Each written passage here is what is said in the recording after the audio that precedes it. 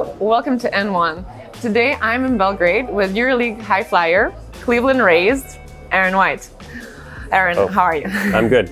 Thank you for having me on. We're very happy to have you here. We're happy to be here in Belgrade, and we wanted to ask, how is this unique country of Serbia treating you? Yeah, everything is good. I mean, it has its uniqueness for sure, but overall, where we live, the club, my family's happy, so it checks all the boxes that I need as a player to be happy here, and also experiencing probably the most unique culture that I've had in my 7 years, so it's been a lot of fun. So congratulations on winning the Serbian Cup. Thank you. I am aware that there was a 3-hour bus ride from Niš to Belgrade. Let's call it 3 hours.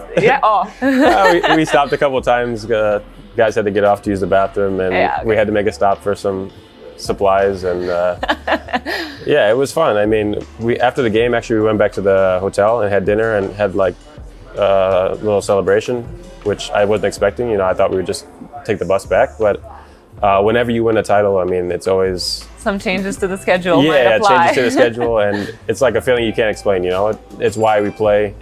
And since I had that first feeling in Lithuania of winning our first cup, I've been chasing that ever since. You know, every team I go to, I mean, everyone says that's the goal, is to win, but there's nothing like winning a cup or a league championship and then celebrating with the guys. Because it's not like, for me, it's not just that game, you know? We went through preseason, you go through all the practices, all the, you know, the BS that the players go through, and you have like a culmination of that, either with a title or a cup or whatever it is. So that's a lot of fun. Let's talk about the fans briefly. Serbia, Greece, and Lithuania are arguably the most passionate basketball countries.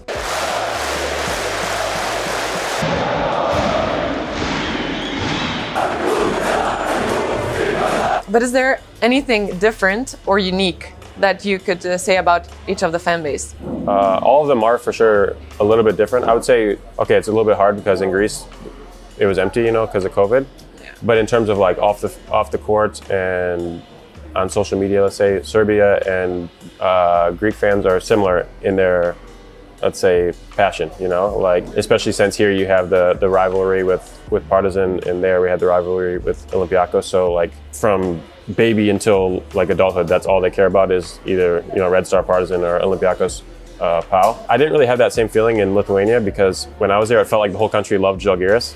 I don't want to like offend a Rytas fan, but it seemed like it's the majority though. Yeah, like that, and also when we played EuroLeague, like even Rytas fans, I think, maybe I'm wrong, rooted for Žalgiris. I could be wrong. I'm sure that part of them do. Like, I think that people who actually love basketball and they are proud that Žalgiris is playing in the highest league. You know? So they wanted to see, like, it's more like a country love than it split with the team. So that would be the biggest difference for me. At this point in your career, you've been playing for a while, and do you get distracted by fans, or? No, I mean, this year I had a different experience because I was out for so long, especially here during the EuroLeague anthem, you know, like everyone lines up and they play the song, and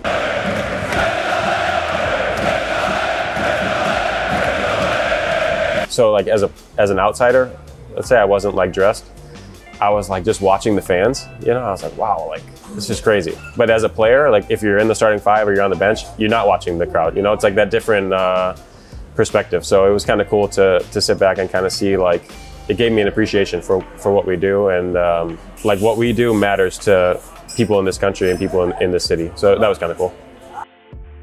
Out of these three Serbian veteran teammates of yours, Branko Lazic, Markus Simonovic, and Stefan Markovic, which one do you think is the most likely to become a head coach after they're done playing? Oh, it's easy. Simonovic. I mean, he's already, like, now that we have like limitations on roster, he's sometimes sitting out, you know, out of the 12. Okay. So for example, in the cup, he didn't dress and he was behind the bench, and you can just, like, first of all, you can hear him like yelling, but you can see his mind like working about like different options that we can go to, and he has a great relationship with our head coach, so he's telling him options that he sees as a player, and yeah, 100%. I mean, he's going to be a head coach one day, I believe, and I think he'll be a good one. You know, he sees the game great. He has a lot of experience. He can relate to players, so I think he'll be one of those guys that in the next couple of years will transition into coaching and be a good one. Another quiz question for you. On July 6th of 2019, Washington Wizards traded your draft rights to the Brooklyn Nets on a 3-team trade. Do you remember which team was the third? I have options for you if you want. Charlotte Hornets, no. San Antonio Spurs, yeah, San Antonio. Toronto. Yeah, I remember. Yeah, San Antonio. And do these kind of NBA trades still like make you feel any type of way? Do you still have a wish to play? Or that one is actually, I don't know if I want to get into it, but it's a very interesting story. It wasn't like some of these trades happen and the guy that gets traded is like, wait, what? I got traded? That summer is before I signed in Milan, and I was actually deciding between, I had a deal in place with Washington and had the offer from Milan, and I was trying to decide what I wanted to do. So that was kind of a, let's say like a rug that was pulled under my feet. You know, it was kind of a surprise. I can remember sitting at my table in my kitchen back home and my agent calling me with the news that I was traded, and it was kind of out of left field. So it kind of took away that option that I had. So yeah, I don't want to get into like detail, but it wasn't just one of those things where like, oh, I got traded, you know? It was kind of a back channel type thing. So yeah, it was interesting and definitely a story that I've told a lot of times, but not on camera. So. What is your relationship with following NBA? Do you still follow NBA? No, not very well. I mean, I'll follow the playoffs. I like to watch the playoffs. I struggle watching the regular season because there's just like no passion or like defense or. Goes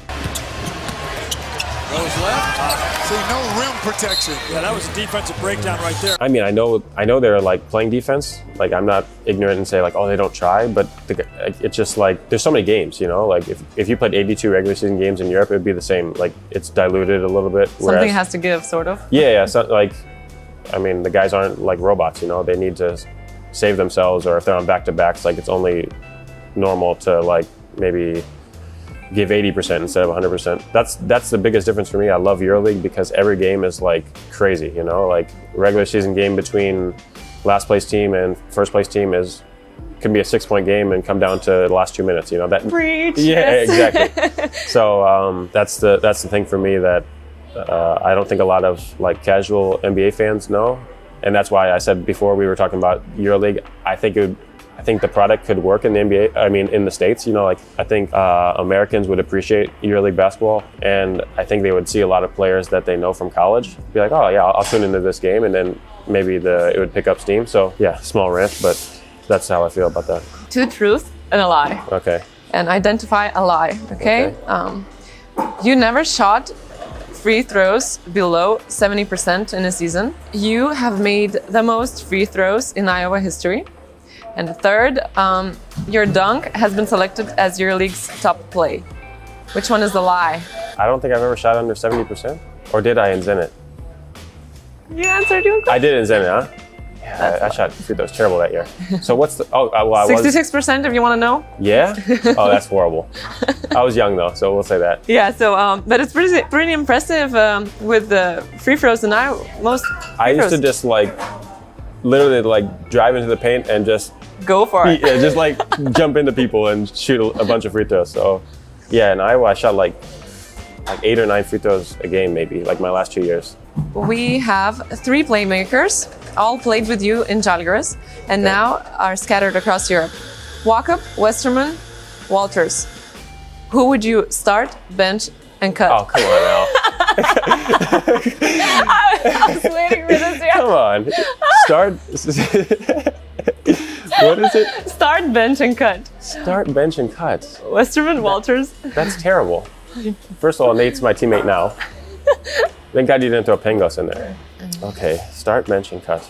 I mean, one of them's going to be mad at me for sure. I'll start Nate because he's my teammate now. Sounds bad, but I love Nate. Do I bench or cut? I have a very good explanation that I think I could help you, but then you make your own decision. So you're gonna say I can cut one of them and decide. He's been injured, yes. Yes, bravo. Okay, yes, I'm cutting Leo. Sorry, Leo. Yeah, you're injured. That's why you're cut. And I'll bench Tom, but he'll be my 6th man. You know, he'll come in and he'll still play like 28, 30 minutes. So he's still there for you on the bench. He can play with Nate. They can handle the ball together, and Yeah, you're a really nice friend. We got that. I'm glad that not glad, but it's easy that Leo's hurt, so I can cut him. We have been going through your highlights to pick one of the best dunks you've ever made, and it was really hard. Okay. Because you have a lot of pretty impressive ones. Thank you. So I'm gonna ask you this: what is your most memorable dunk, or maybe it's not even a dunk, so a play? I don't know. Yeah, we can do memorable dunk. All my dunks are the same in my mind. I know maybe not to the viewer's eye, but in my mind they're all off of 2 feet and 2 hands, and usually coming from the left. I have a lot of lobs from Žalgiris, and in general fast break I'm usually coming from the right side because that's how I like to jump. So I would say for me my most memorable one was we were playing POW, and I took a pass from I think Derek Walton, and I dunked it one-handed, and I think it was an and-one. And off to the races. Oh my goodness, a fast break throwdown in transition. Žalgiris Kaunas looking to take this crowd out of the game. And the only reason I'm saying that is because it was probably my only highlight dunk that's one-handed. You know, every other one is the same, so that's the only one that sticks out in my mind, because a lot of the other ones, if you told me, I wouldn't really remember. But that one I remember because I did it one-handed, and I was like, that was sweet. Proud. You know? Yeah, proud. Wow, you did something different for once, you know? Because even on a fast break, if there's no one around, I'm still gonna go 2 hands. It's just more comfortable for me. So I mean, that's your dunk. So let's count that one. Okay. And now since we're talking about about a game, a dunk and one, I would like to have. Oh gosh. Oh God. You know it's coming. Your best N1 celebration. My best N1 celebration. I mean, we're in a restaurant. I'm sure they won't mind. I can't yell. No, I can't do that. I think you know me by now. I'm not super emotional. I can't yell in the restaurant and say N1. So we'll just be I'll be like my friend Nate Walters, who doesn't celebrate any big play. I always joke him about that, and he'll just be yeah, this is something I do all the time. It's normal, Yes. Thank you so much. Appreciate it. It's been awesome. Thank you very much. Thank you.